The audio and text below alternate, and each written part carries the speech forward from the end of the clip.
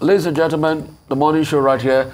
Joining us now is OjyOkpe with stories trending around the world. Pure and simple. Very well said. Fine, well done. Ayo, you look glamorous today. Thank Good you morning. very How much. are you?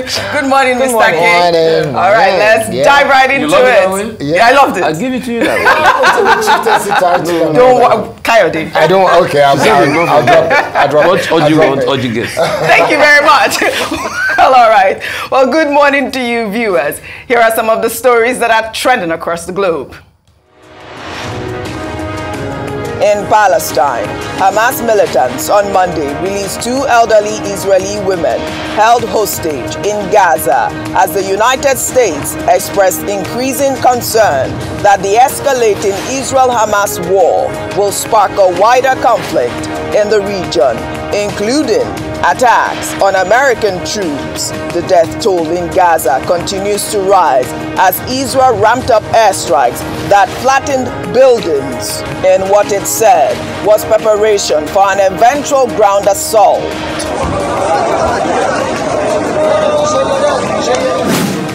In the United Kingdom, Prime Minister Rishi Sunak, while addressing Parliament on Monday after his 2-day visit to Israel, Saudi Arabia, and Egypt, said the deadly hospital blast at Gaza's Al-Ahili Hospital was likely caused by a missile or part of one that was launched from within Gaza towards Israel.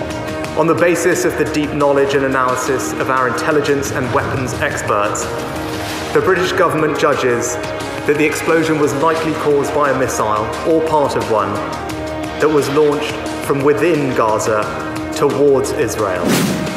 In the United States, former President Donald Trump compared himself to former South African President and anti-apartheid activist, the late Nelson Mandela, on Monday, casting himself as the victim of federal and state prosecutors he alleges are targeting him and his businesses for political reasons. The former president also joked while speaking to a group of reporters on the difficulty Republican candidates are faced with to win the Speaker's gavel, stating that only Jesus Christ could secure enough support from House Republicans to win the speakership. I said there's only one person that can do it all the way. You know who that is? Jesus Christ. If Jesus came down and said, I want to be speaker, he would do it.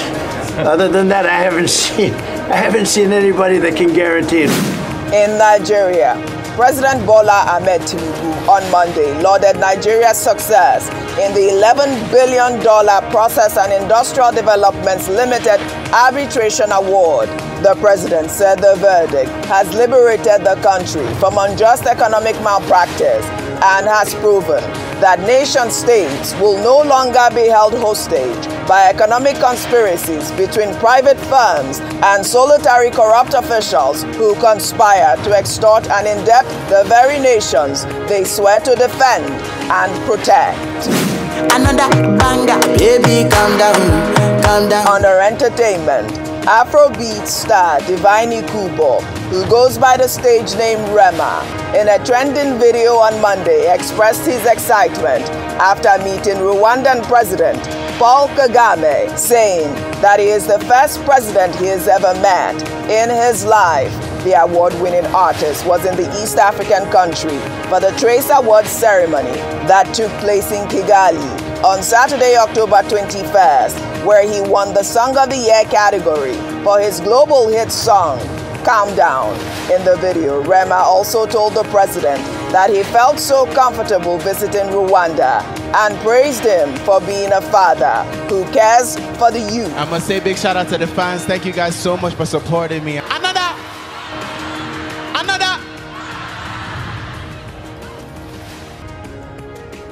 Oh, Rema is doing us proud. But I mean, I want to charge the president to organize some sort of retreat for our entertainers who have been making us proud. It's a shame Rema hasn't met. He didn't even meet Buhari. Isn't that strange? Exactly. That's the first president he's ever met, and that's A president from another country. Yes, Rwanda. that's Rwanda's president, yes. and he's been hitting the right notes in terms of Absolutely. publicity for Paul Kagame. It would be very nice, like you mentioned. We now have, kudos to this administration, Ministry of Arts, Culture, and Creative Economy. So there's an opportunity to have a round table with these men and women who are putting Nigeria on the global map and doing us proud. Yes. So this is a call from What's Trending. From What's Trending and all of us. Well done, Rema. Well, all right. Let's begin What's Trending. On Monday, the Federal Executive Council approved the establishment of a Humanitarian and Poverty Alleviation Trust Fund as part of efforts to cushion the effects of economic hardship on vulnerable Nigerians. The Minister of Humanitarian Affairs, Betta Edu, who briefed State House correspondents at the end of the meeting, said the fund is expected to garner up to $5 billion annually. Every year, we hope to be able to raise at least $5 billion within this fund. And this is from the different sectors. So we're going to have contribution from government, of course, from the private sector, development partners, individuals, philanthropic individuals, and other innovative form of crowdfunding. Well, while some have lauded this initiative as great, others have even said, is there a legislation backing this actual trust fund as well? Like she mentioned, she opened during the UNGA saying that, 30% was going to come from the federal government as well as, and then 70% from the private sector. I think it's a great initiative because it will help the private sector to, organize funds for the most vulnerable. Let me take a reaction from Albright, who wrote, while establishing a humanitarian trust fund is a positive step, there is a valid concern that bureaucratic processes might hinder the efficient distribution of funds, potentially leaving those still in need or waiting for assistance. I think that's a great tweet there because, he also raised a very valid point because of the bureaucratic processes that we have experienced in Nigeria. Ayo, you know that last week, President Bola Ahmed Tinubu launched the Renewed Hope conditional cash transfer program to 15 million households at the State House in Abuja, where dummy checks were handed out to beneficiaries for photo ops. It elicited a wave of reactions. The launch of that event coincided with the World Poverty Eradication Day. Let's take some reaction from that event before I come to you, Ayo. This person wrote, what governance has been reduced to in Nigeria? 3 ministers and SGF presents 25,000 Naira, that is $24, to a vulnerable woman. All of them are smiling except the beneficiary. Then another person there goes, this is a show of shame. 15,000 Naira given to a man to fight poverty with SGF, and 2 ministers posing for photo to show the whole world. By the time the old man uses 7,000 Naira for transport fare back to Makurdi and returns 7,000 Naira he borrowed to go to Abuja, what he is left with is 1,000 Naira to fight poverty. Senseless. So you see, I love that detail there. Because, when it is great to make these types of, pledge to the poor, have we really calculated their need? Ayo, absolutely. Quickly. At least we've come from 6,000 Naira, which was the initial proposal for the conditional cash transfer to 25,000 Naira. So that's a leap. But I'd mentioned, one of the periods when we had talked about conditional cash transfers, that before you decide on how to respond to a need, especially when it comes to development work, is usually a needs assessment done in that area as to is this the best way to respond to the needs of the people? I want to assume and hope that the federal government did this needs assessment to evaluate the extent of the needs of the people before coming or arriving at the figure of 25,000 Naira to give to 15 million households in the next 3 months, so from now to December. A lot of questions have been asked even when this announcement was made, so I won't go over that. Obviously, around what happens after December. What's now in view is this announcement, or perhaps a re-announcement, following her previous announcement at UNGA, that they were going to launch this Poverty and Humanitarian Trust Fund. You make a very great point with regards to what is the legislature backing this. Yeah. She says the president has approved. Don't forget, with the Education Trust Fund for the payment of loans, that had to go through the Higher Education Act. So is there going to be maybe, you know, in this government, what they've, you know, what has happened in some cases is putting the cart before the horse. Absolutely. They'll make announcements, and after the big announcement, then they start to tidy up the house and see how this will work in principle. Something else she said, which I think is quite important, is that they will create structure, which will include the Minister of Finance to ensure that this fund is judiciously managed. That's another area of concern for Nigerians in terms of the transparency of the process. Hopefully, the dispersal of the money of the 25,000 naira has begun. Beyond the photo opportunity with the dummy check, who are these beneficiaries? Absolutely. What is their status? They talked about having NIN and bank accounts. I think that's fantastic. We must have that so we can trace. We don't want stories that touch. There's still the question around the social register. What's happening with that? Point, yeah. Have they been able to clean that up? Yeah. Where is the social register? I mean, of course, we have to protect the dignity of the beneficiaries, but in the interest of accountability and because of what has happened in the past, for the sake of transparency, let us not do the same thing that we did in the last administration. Let's ensure that people who truly need this help and support get it. I like that. Well, you know, in the same vein, human rights lawyer and senior advocate of Nigeria, Femi Falana, over the weekend called for a review of a plan for the payment of 500 million naira in fines imposed on 4,000 prisoners in order to decongest the Nigerian prison system. Falana made the call on live television, stating that while the Interior Minister, Olubunmi Tunji-Ojo, who announced the plan last week, deserves commendation for the initiative, the federal government should spend that money on rehabilitation of prisons and work with the Attorney General and state governors to pardon the prisoners. I mean, it just feels like a no-brainer. Rufai, over to you on both stories. So the sad reality is that I want Nigeria to do well, and I want this government to do well, because that's the government we've got in power now. But it's fast becoming a government of headlines. They couch big headlines, but there's no result. I think probably the only person that has improved or impressed me is the Olubunmi Ojo, that he said something and he met the timeline, the Minister of Interior. Apart from him, just big headlines. And I subscribe to the advice of Mr. Femi Falana. Why don't you just use that money to do a proper reform in the prison? Let's even have CCTV cameras. I mean, when you saw the jailbreak, you saw the shambolic state of our prisons. Fix that. Improve on the welfare of the warders and those that keep the prisoners in there. Also, going back to the FG poverty alleviation thing, you see, this conditional cash transfer thing and other schemes, social intervention programs, we need to see practicality. We need to see empirical evidence. It's beginning to look like a ruse. That was how. So today, now, are you telling me, Ari, that have we abandoned the school feeding program?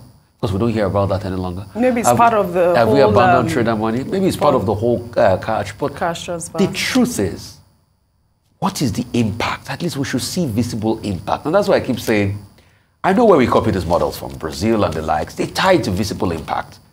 But with us, we are not seeing visible impact. So is it not best that we rather use that money to be able to develop the economic prospects? Look at what we are saying with another big headline, because it's fast becoming a government of headline. Look at this date. Tinubu files the FX backlog. It says 1 trillion economy feasible by 2022. I've done the analysis here. It's not possible. Yeah. In 3 years, even if the economy grows 20%, which we know is not possible. So it's just, I think what they should do is, and I'm not alone saying this, I think the Financial Times said it. He should focus on things that can achieve, even if it's 2 things that he can achieve effectively. Why doesn't he focus on revamping the schools in the first place, rather than going to set up a new bureaucracy with this student loan thing? They'll set up a bank in it. If they set up a bank, they will have to run a bureaucracy, there will be corruption, there will be civil servants and all of that in the system. So why doesn't he just, even if it's 2 to 3 things you get working, let's focus on that first, rather than this, because all we just keep hearing is screaming headlines. Yeah. Well, I wanted to focus more also on that Falana story, because I think he made a very valid point there, because, I mean, some of those inmates, that's what they are, prisoners, are not convicts, you know? And I think that, and some of them are just, they are the ones waiting trial. And why don't you just set up a system to pardon them instead of spending that money on their fines? But so this is part of the things we are saying, Oji. So, look at the system. The Supreme Court is stretched as we speak. We need a couple of more judges. Even across board, you need more judges because work is so much. So why don't we rather even spend the money on accelerating the judicial system? That too. Giving that money to some of, the courts, getting more judges on the bench, training more, but it's a lot of money. 500 headlines. We want to see action, action that are independently verifiable. And once we see that, we'll give the kudos where necessary. All right, we'll take another story, and you'll take this one, Kayode.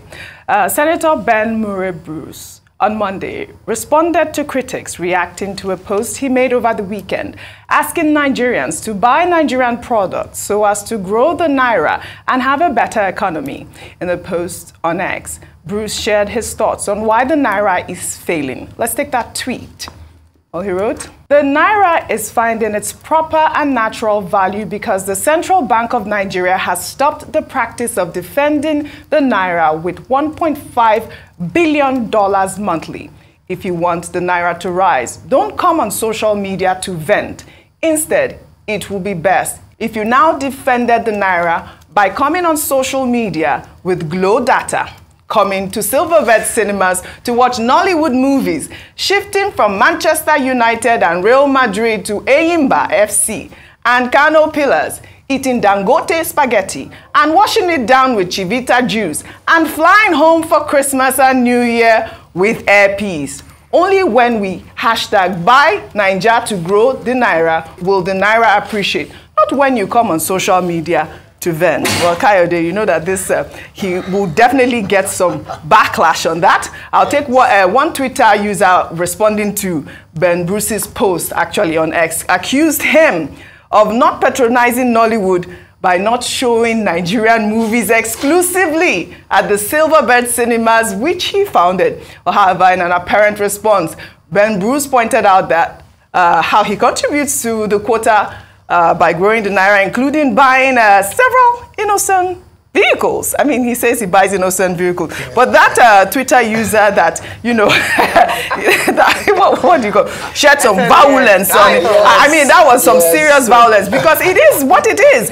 You have your Silverbird cinemas. I mean, this is I love Ben Bruce, by the way. But you have your Silverbird cinemas there. Show Nollywood movies exclusively, grow the Naira that way instead of just, all of that. But I think he made a very valid point. I was actually looking forward to somebody saying, Senator Ben Bruce, your designer suits are so on point and they're not Nigerian designs. Oh my goodness. So I was expecting to see that, but I know, you see, there is nothing as good as just speaking to the truth.